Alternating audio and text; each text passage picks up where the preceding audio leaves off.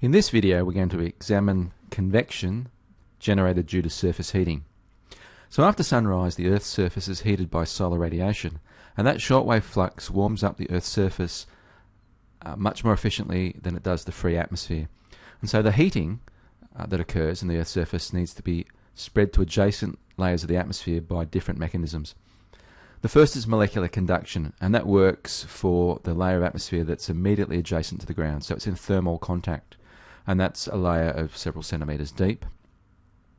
Then you have turbulence, so eddies mix warm air from near the surface upwards to greater depths, and it brings down cooler parcels of air to the lower levels, and so you mix up the layer of atmosphere near the surface. And then there's convection. Strong heating can produce a super adiabatic lapse rate near the surface, and that results in vigorous convection, which transports heat upwards. So surface heating and convective mixing create a dry adiabatic lapse rate from the surface, which gradually extends higher and higher up in the atmosphere. We can actually have a look at this. So on the right hand side is a figure which illustrates the depth of what's known as the mixed layer depth, or the boundary layer, and it's the depth through which turbulent mixing is occurring. So you notice it's very shallow early on, and then the depth increases fairly rapidly initially, because very often you'll start with a temperature inversion, a radiation temperature inversion, and that can mix out fairly rapidly.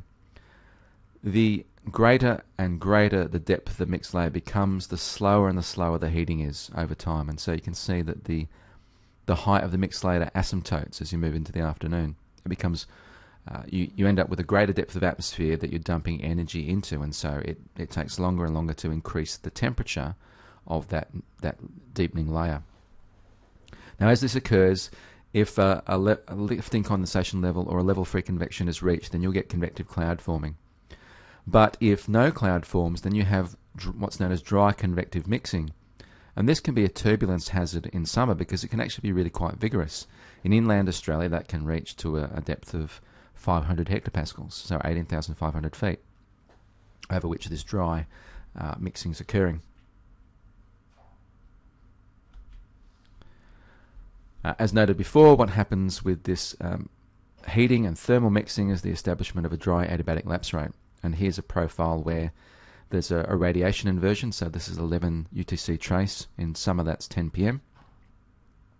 And then there's a very deep dry adiabatic layer from pretty much near the surface to 700 hectopascals, which is about 10,000 feet or 3 kilometres.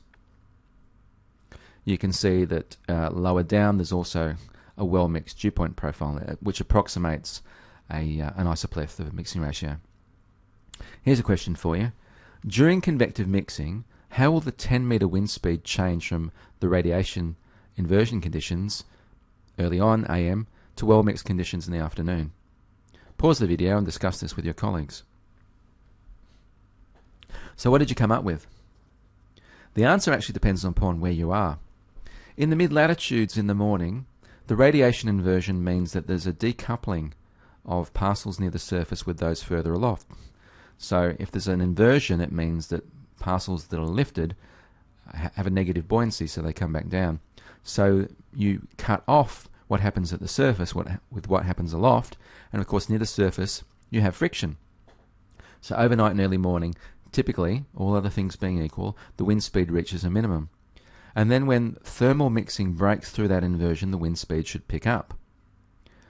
But particularly in the tropics, where that mixing is very, very deep, you're actually mixing out a lot of momentum. And so you get an afternoon minimum in the winds with a morning maximum.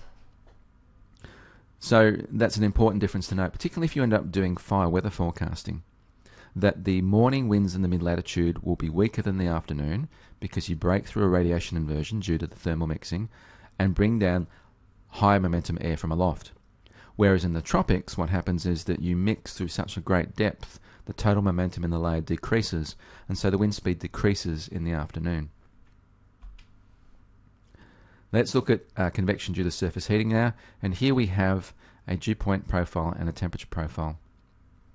You can see at 6 AM there's a radiation inversion. we can perform our equal area method in the lowest 50 hectopascals to get the mean mixing ratio that will represent what convective parcels do.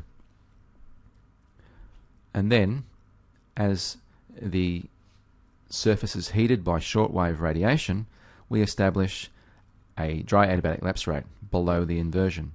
So the inversion starts to be eroded. And then by 10 AM, we're close to the top of our inversion. And by 12 AM, we have the convective temperature. So that's the temperature combined with the mean mixing ratio that provides us with a level of free convection. And then, of course, during the afternoon, so there's our convective condensation level, which is our level of free convection. And so convection first starts at the convective temperature. But, of course, I keep jumping ahead of myself. Here's the saturated adiabat up which parcels will ascend. But then, yep, here we go, finally. The temperature of the surface continues to rise, and so the cloud base will continue to rise during the day. So what happens to the equilibrium level with that increased warming? Well, we expect that the equilibrium level will also rise as the parcels of air move along a different saturated adiabat, which is to the right of the one represents the convective temperature, and so they'll intersect the tropopause at a slightly higher elevation. You can see too that as we get more and more warming during the day, the temperature, or more particularly the virtual temperature difference between cloud parcels in the environment, will increase, and so we get more and more CAPE realised. Although we do lose some depth of cloud because the convective condensation level lifts, but typically speaking, it'll still represent an increase in the CAPE. So we arrive at something known as the convective temperature, which we saw as the temperature that we surface convection is first initiated, and that corresponds to a convection condensation level, the height to which a parcel of near surface air, if heated sufficiently, will rise adiabatically until it is just saturated. And if the surface temperature is equal to Tc, the convective temperature, then the convective condensation level is equal to the lifting condensation level is equal to the level of free convection, and parcels will therefore freely convect. That is, they're ascending due to the release of latent heat. You used this trace in an earlier exercise in another video.